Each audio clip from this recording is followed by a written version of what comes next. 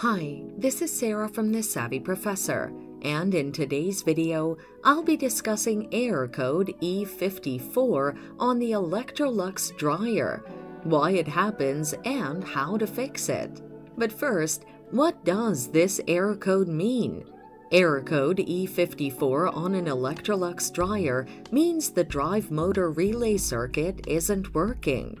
The following are some of the causes of this error: low voltage, motor system inoperative, or excessive wash load.